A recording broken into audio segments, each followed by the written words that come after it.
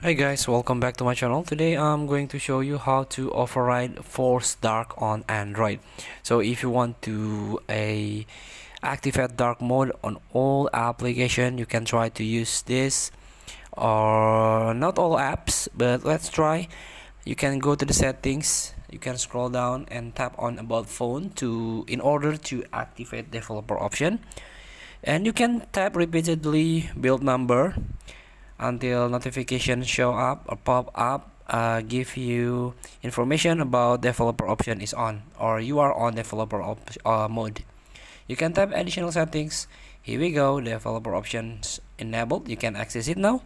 You can scroll down and until you find the